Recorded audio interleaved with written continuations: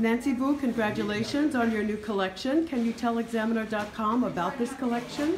Thank you. This collection, we had a bit of fun, and a lot of our designs went more towards the ready-to-wear. We used many different fabrics, from silks, from lace, satin, and we used tweed as well. The collection is a celebration of life, celebration of color, and we stayed true to our brand. Being bold, be elegant, be different, be you. This is style. But again, we kind of shifted more to ready-to-wear. We're known for a lot of our elaborate, exquisite ball gowns like here.